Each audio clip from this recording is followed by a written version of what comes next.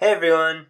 So, I've been meaning to work on some projects that involve streaming video for a while, but none of my cameras were any good for it. I mean, yeah, my phone camera can stream, kind of, but then I can't use my phone. And I've had some luck with the Raspberry Pi camera, but I wanted something with better resolution that would work on most of my devices, including most of the single-board computers that I have. And the winner is this little thing.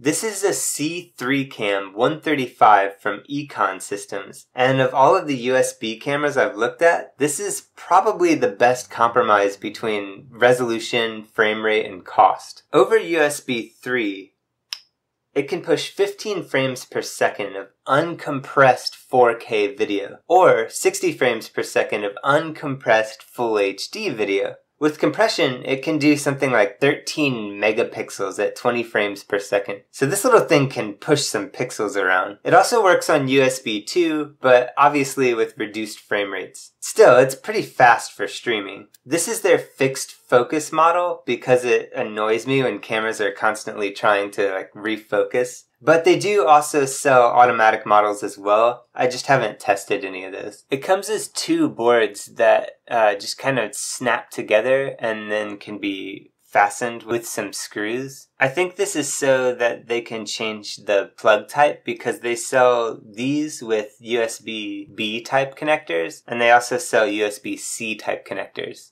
But these top boards might also add other features that I'm just not even factoring in here. So it is a pretty cool design that they're able to exchange it, and it probably helps with thermal regulation too, to not have all the stuff squished together like that. Anyway, I'll put a link to their site in the description. It's not an affiliate link. I'm not being paid to say any of this. I just know that a lot of people are here because they're into single-board computers, and this camera seems like a really good fit for most boards. Especially the ones with USB 3. It works out of the box on Windows, and I've tested it on several Linux distributions, like Raspbian and Ubuntu, and it works great on those. Anyway, I'll end this video with some footage, but it'll probably have to be scaled to the rest of this video, so it doesn't really do it the justice it deserves. But if anyone's interested, I can upload some raw footage as a separate video.